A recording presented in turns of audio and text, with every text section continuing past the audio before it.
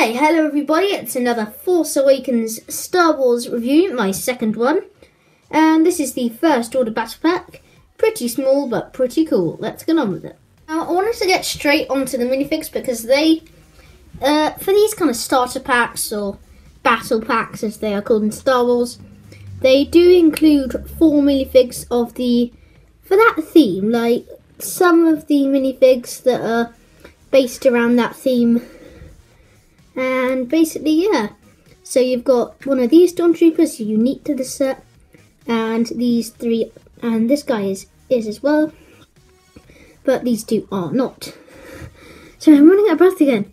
I sometimes do that in YouTube videos for some reason. Okay.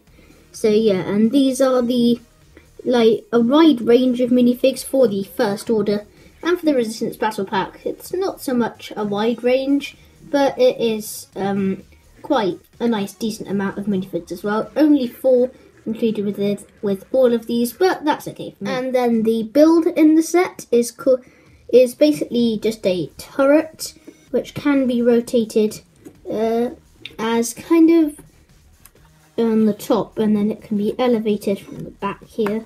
It kind of is rotating from the front rather than from the back or from the middle, so it's kind of a bit awkward, so it can face right down and destroy itself.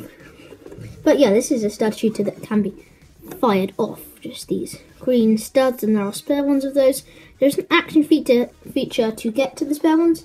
I'll show you that in just a second, but on this side you do have the spare studs that just folds right out of the panel, and those are just stuck together, so take one off. You've got spares for the guns and for the turret, and then you just take those off, separate them out, and then use them for something else. On the other side, you've got just a control panel that can be folded out, and then you kind of have to face it up a bit. That can also be rotated here, and it just fits in the side wall there. And so this, you can kind of base it as like a, I'm running out of breath again. Kind of base it as like a mobile turret, well, not mobile, just a turret on its own to shoot off starships, or a ground-based turret where it can be controlled by a minifig, not just on a ship itself.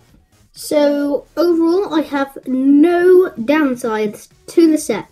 First time ever, there are no bad things about this set at all. I think the minifig range is good. I think the build is good. So it's scaled pretty well for a battle pack, and I love it. This is my, I'm a bit scared to say favourite, but one of my favourite Star Wars sets there is out there, and that basically covers it, the whole set in general. So I will be back, and I will see you again soon, if you watch the video, of course. So, goodbye!